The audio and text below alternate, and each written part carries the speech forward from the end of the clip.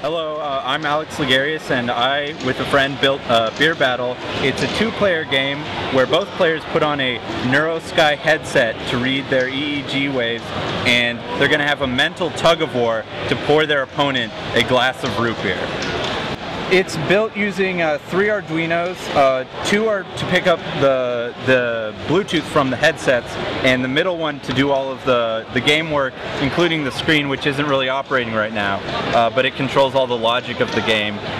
We have a electronically controlled valve that begins and stops the game, and we also have a servo in the middle that controls the tilt to determine who is getting root beer at what time, which is based on the headset input.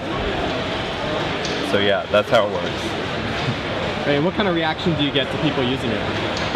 It depends on if it's dispensing root beer or beer, but it can be, no matter what it is, they're sort of amazed that it's crazy, it's silly, and not a lot of people have seen an arcade-style game that dispenses drink or beverage, So yeah, that's usually what I get.